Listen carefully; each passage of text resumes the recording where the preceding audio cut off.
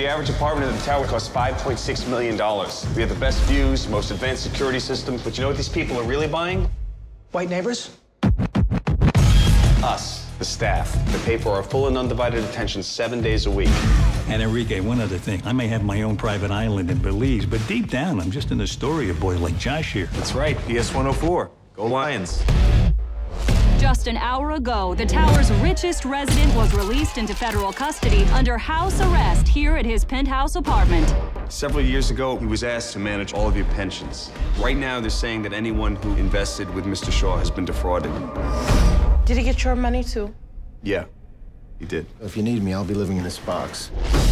All these guys keep cash close by, but we still haven't found Shaw's safety net. 20 million and change.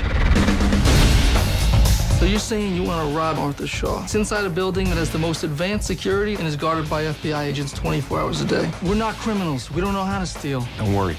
I know someone who does. You made bail.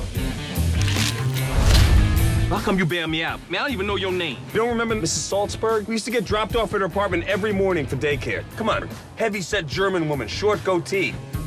You the little seizure boy that's having them seizures all the time. No. If you would have seizures on a regular basis and all the kids would be crying and your eyes is rolling back and the foam and coming out, it was very scary. Asthma doesn't cause seizures. Why'd you bail me out?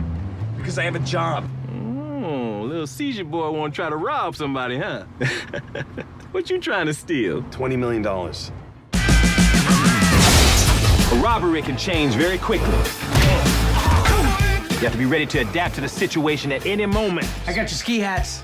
No, masks. I said ski masks. But the guy said these would keep us the warmest. Anything can happen. I was on a job a few days ago and my homie got shot in the face. Get shot in the head, it's over. If you get shot in your head, it's over. If you get shot in your face, the bullet will go in your cheek, then come out the other side. Then what you gonna do? Die. I'm gonna die.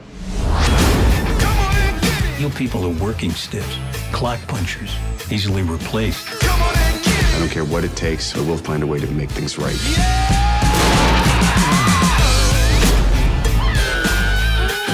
The maid's gone rogue.